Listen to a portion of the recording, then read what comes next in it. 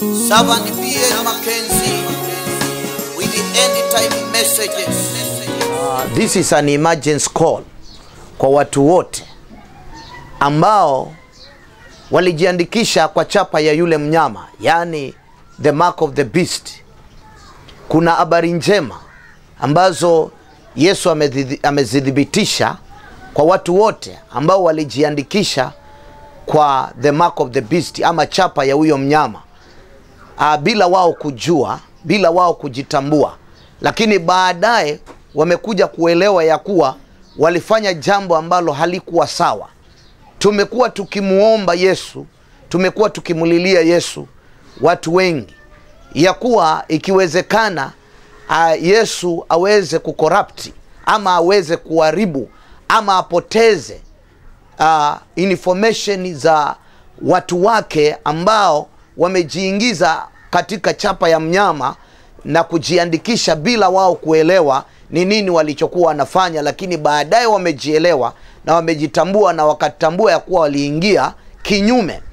Basi ninasema ni emergency call ya kuwaambia kwamba confirmation kutoka kwa Yesu imetufikia ya kwamba majina mengi na watu wengi, mamilioni ya wanadamu yameharibika katika mitandao yao ya satellite na yamepotea. Na hiyo confirmation tumeipata, na tumeipata sio kwa watu wazima peke yake, hata kwa watoto waliojiandikisha kwa mashule. Basi pia kuna mamilioni ya watoto majina yao yamepotelea, hayajulikani ni nini kimefanyika, na tayari mitandao yao ya satellite imepoteza hiyo information yote.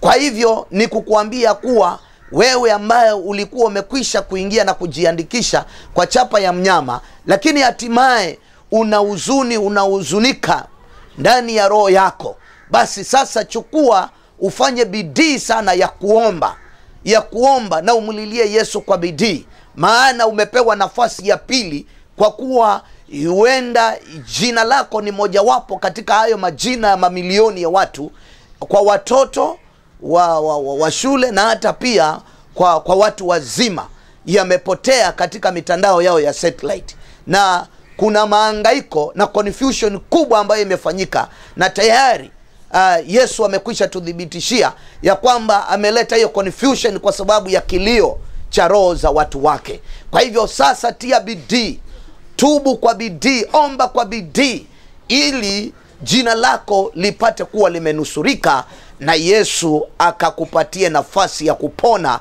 na kuona uzima wa milele. Kwa hivyo huu ni mwito wa kutubu kwa bidii, ni mwito wa kuomba kwa bidii na kujitakasa kwa bidii.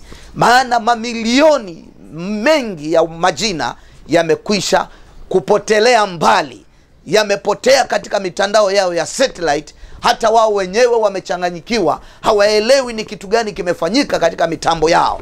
Lakini Yesu amehusika kufanya hivyo kwa sababu ya kilio cha watu wake ambao ni wengi, walijipata wamelazimishwa na wengine wakaingia bila kujua. Nafasi ya pili umeipata mpendwa.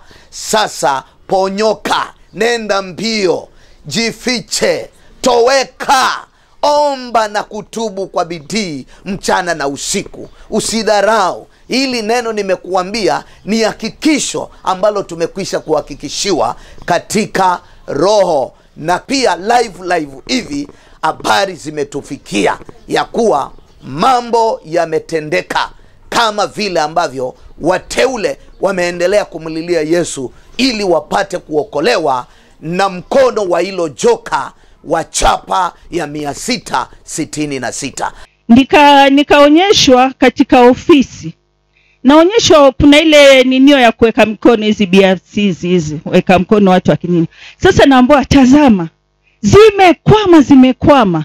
Alafu naambiwa angalia huko kwa ofisi, hao watu wakubwa wa huko wamegombana ile mbaya, manake mambo hayaendi. Bwana Yesu asifiwe.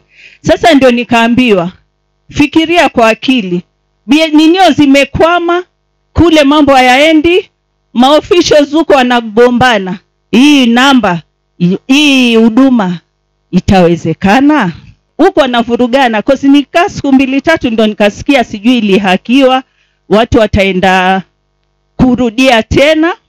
Ndio nikasema basi maybe hiyo Mungu amenionyesha. Mambo yameharibika, lakini wanakwama pia wao huko wanagombana. Mambo hayaendi. Asifiwe Yesu.